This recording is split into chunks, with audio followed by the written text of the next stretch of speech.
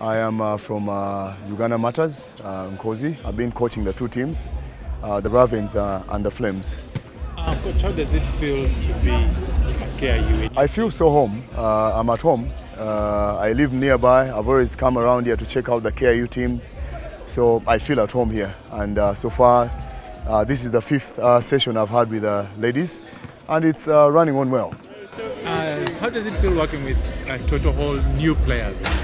These are not totally new players. I have worked with a couple of them, like the girls that are joining with me from Uganda Martyrs, Nkozi, Pauline and Sharon. I've worked with them before, for the past about 9 years, from the time they were younger. So I know about them. And then I've seen the KIU girls. I know what they can do, I know what they can't do, so we're trying to work on both areas. But on a good note, the majority is a bunch of new players to me, in terms of handling them as a coach. Yeah. What are your expectations at the end of the season from the girls, or as a coach, or as the team at whole? They're very high expectations. Me coming down here, we're trying to rebuild a team of younger girls that we believe will be more disciplined and be able to listen to the coach. So my expectations are high. I have seen a couple of them can actually shoot the ball well. With a few sessions we've had, I've also seen them last year, they shot well.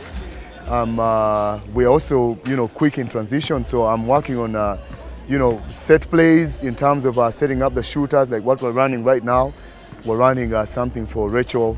She's a good shooter, and a couple of them. They're also good in transition. We have about 4 guards. Inez is doing good, Ninez. There are lots of A's here. They're doing good in the game. They can run the ball quick. They have good handles. So there's quite a lot that is going to happen down here. So I have very high expectations in the sense that they ended up as number 3 last season, beating KCCA Leopards. Our target is to be in the finals this year with whichever team comes our way. So either the champions JKL or UCU, who are first runner-ups. So we're hoping for a lot to happen down here. Okay, thank you. Yeah, you're welcome.